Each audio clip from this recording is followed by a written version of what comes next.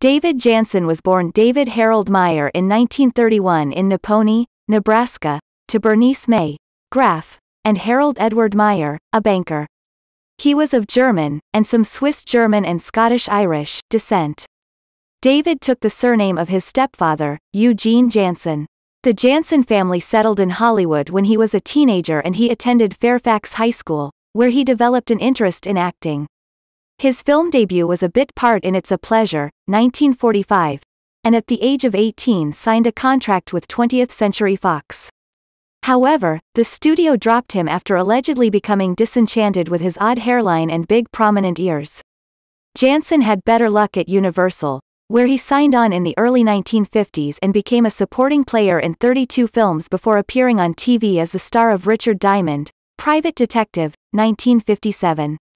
He resumed his movie career in 1961, a year after the series ended. His biggest success came from his lead in the series The Fugitive, 1963, playing the hunted Dr. Richard Kimball, on the run for a murder he didn't commit. After the series ended, Janssen launched himself into a grueling schedule by appearing in lead and supporting roles in movies, but he had better luck with made-for-TV movie roles in a short-lived series, O'Hara, U.S. Treasury, 1971. He had another hit series with the cult favorite Harry O, 1973.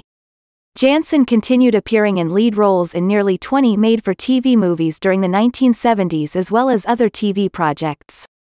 He died in 1980 from a sudden heart attack at his Malibu home at the age of 48.